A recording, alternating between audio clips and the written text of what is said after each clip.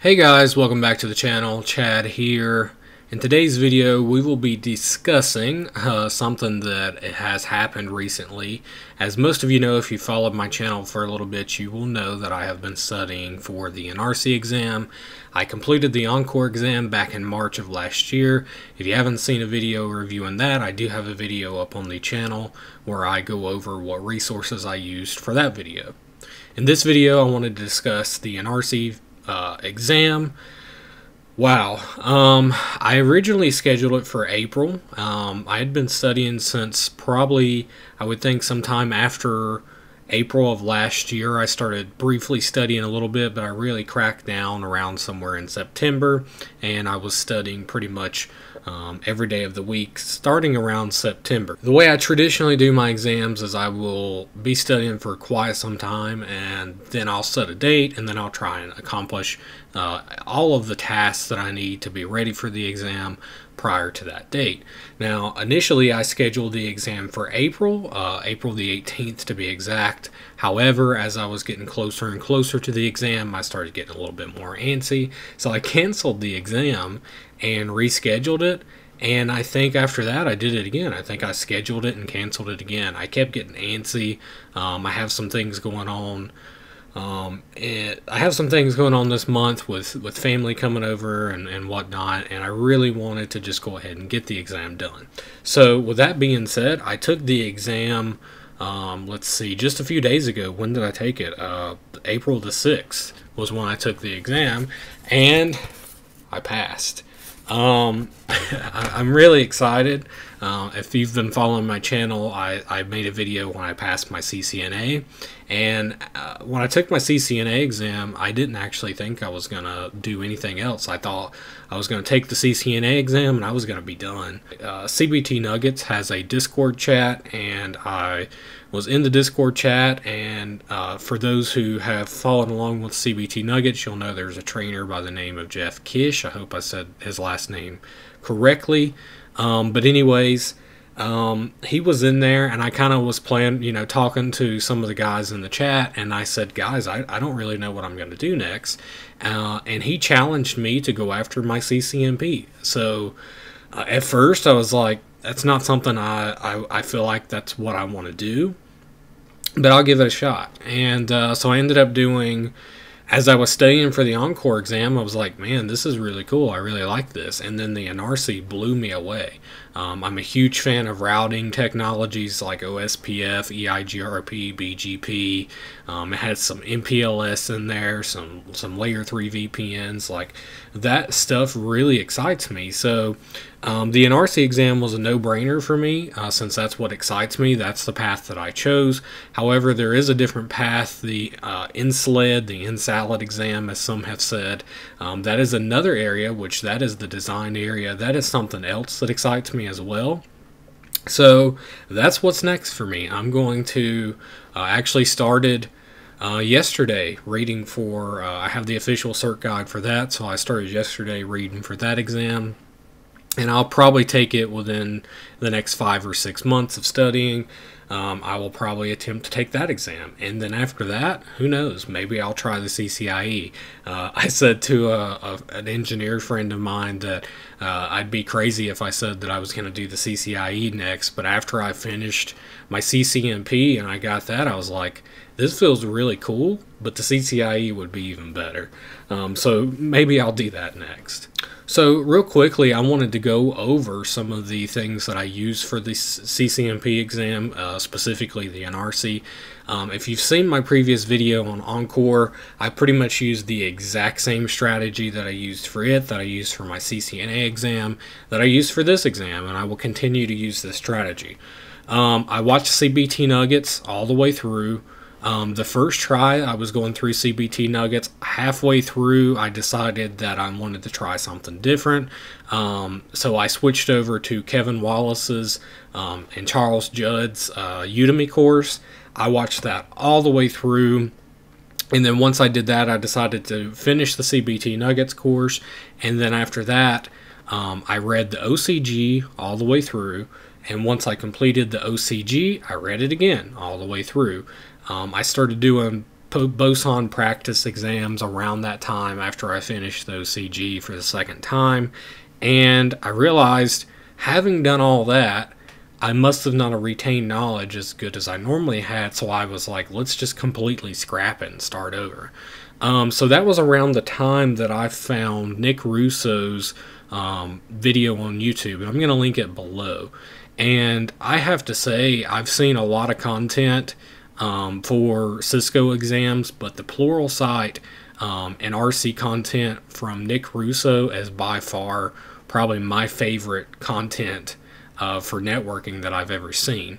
Now, I really enjoy Jeremy Chara's style for the CCNA courses, but one thing that Nick Russo did in this video series was he takes a network and builds it from the ground up using the Enarsi blueprint. And that was something that I'm sure someone else has probably thought of, but the fact that no one else has done it, seeing him doing it was really cool. So he literally will start off with just a few routers, and he builds that topology up using the Enarsi blueprint. And I think that is something that is really awesome because it's like a puzzle, and it just keeps building and building. So once I completed the Pluralsight, and I'm going to link that below, it's like a 10-week sheet that you follow. You do some labs along with it. For the labs, they have GNS3 Vault listed as those, which is Renee from Network Lessons. I also use that this time around. Huge shout out to his team. Networklessons.com is probably by far one of my ways of quickly absorbing information. The way that Renee explains things is really thorough and really easy to understand. So I utilize that quite a bit in grasping the initial concept of some of the protocols and some of the topics, and then diving deeper with Nick Russo and some of the white papers that I read. That is something that I originally did not do, or didn't do a lot of for previous exams, but I will say for this exam, it is not essential to read white papers, but some of the topics on the exam goes a little deeper than the OCG and some of the video content that I've read. So I would find some of the areas that if you're scratching your head or you're scratching your chin trying to figure out a certain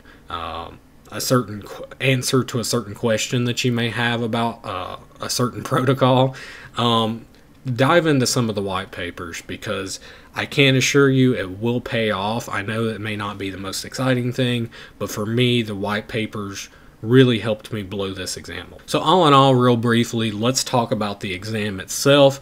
The exam was fair. I felt like the exam was, to me, it was better than the Encore exam, because I feel like the Encore exam was all over the place, whereas with this exam, I feel like it was more structured. There was a few questions on the exam that I feel like could have been worded a little better.